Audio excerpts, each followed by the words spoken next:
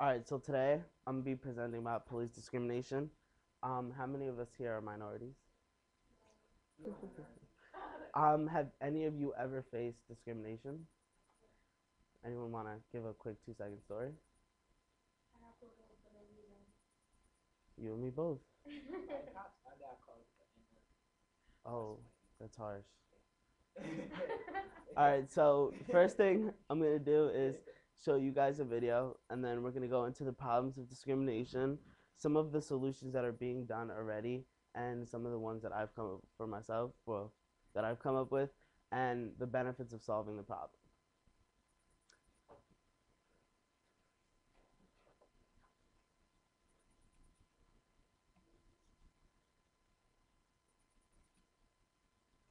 It's not easy being a police officer, day in and day out, and risk their lives to protect us.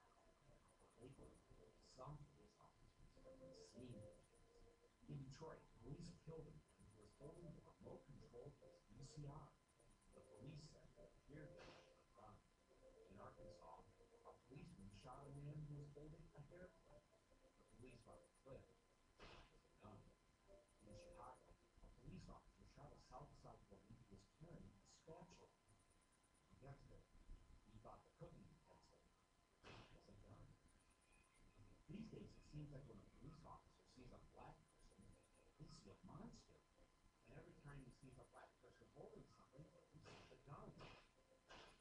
One day, four New York City police officers saw the same thing at the same exact moment. He shot and killed on-duty Allen by firing 41 bullets because they all saw a gun in his hand. But once again, it wasn't a gun. This time, it was a wallet.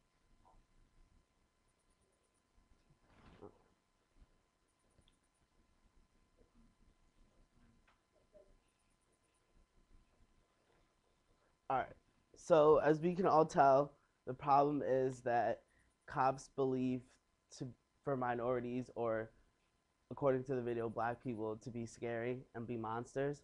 According to the NYPD, they did they released some information on stop and frisk. 50% of the cases involve minorities. From the year 2007 to the year 2008, the number of reported cases increased 11,069. Did anyone ever hear about the Alan Seegers case?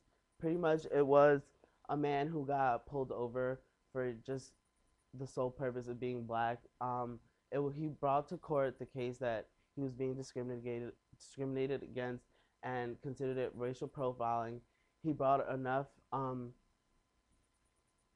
information for the court to see that the officer really was racially profiling him, and ever since then, cops were no longer allowed to use the computers in the cop cars to look up someone's background solely based on the purpose of them being of a different color. Two of my personal encounters with discrimination was once I got pulled over, and the first thing the cop asked me was if I have any razor blades or box cutters in my pocket from work, insinuating the fact that since I'm Spanish, I have to work in a factory. One of my second encounters was actually directly in front of my high school, and it wasn't a riot, but it was kind of like the school was going a little crazy and the police had to show up. And I was in a crowd of about 6 or 7 white people, and I was the only person of color. I completely kept my mouth shut, didn't say anything to the cops. One of my friends, who was the only one talking back to the cop, got let go, and I was the one who got questioned and my ID taken and my background checked. Another thing here is the COPPAC, the Center on Police Practices and Community. 313 randomly chosen police patrol cars got their videos checked. The videos showed that based on the people's race, that they got pulled over in different manners. Example A: black drivers more likely to experience extensive policing during the stop. B: the communication of quality of white drivers was on average more positive than that of the black drivers. And C: officers' communication behavior was more positive than the officers and driver were of the same race. These are obviously just examples of why and how we see discrimination in the police force. This is just a little picture. Racial profiling does start early. Different solutions because of the Alan Seeger's case. New policies were put into place. Cops aren't allowed to no longer use their computers for racial profiling. Um, Judge Mary L. Cooper of the United States District Court of New Jersey, she was actually put into place to oversee and enforce a legal settlement on racial discrimination. Um, Pretty much, she oversaw and made sure that the New Jersey police, state police, were going through the processes and the new training so that discrimination happens less.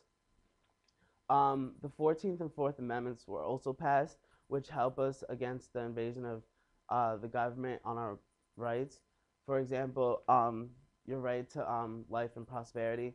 They can't take that away from you if you feel like you've been infringed, if your rights have been infringed upon. Those are your two best arguments in court. Um, there's already groups and organizations in schools, such as, for example, my school, there was Power of Peace, Peer to Peer, Heroes and Cool Kids, which is pretty much just groups talking about diversity and how everyone should be equal. Some of the benefits are everyone will be seen as equal. The promised improvements, including new training and new system for civilian complaints. Someone will be overseeing the state police in New Jersey to make sure there's no discrimination.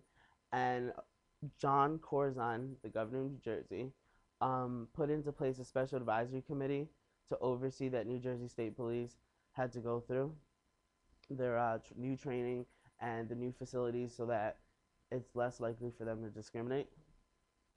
Um, that's just a couple. Wait, where's the other thing? I don't know where the other pictures went, but here's a quote.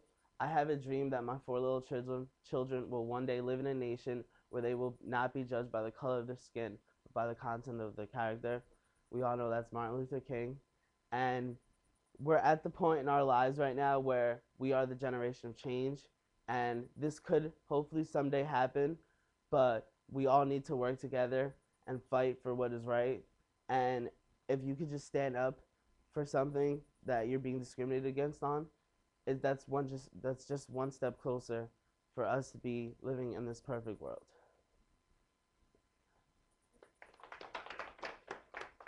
Questions from the room? Something? I'm not going to say whatever the question is, we are right, but we should also advise ourselves and advise ourselves because sometimes most of the cases they tell those people to put those things they have in their hands down. It's just simple instructions. Just put it down. They try to explain themselves and they are also human beings, so they are going to think, oh, they're trying to shoot me or something, they're going to react to it. So it's not their fault that they do that. I mean, they didn't do the right thing, but sometimes it's as we should explain them. The And we should also talk to them about the way they dress. Seriously, the way they dress. racial profile. I think that some of those things was something like that. It was probably the way they were dressed.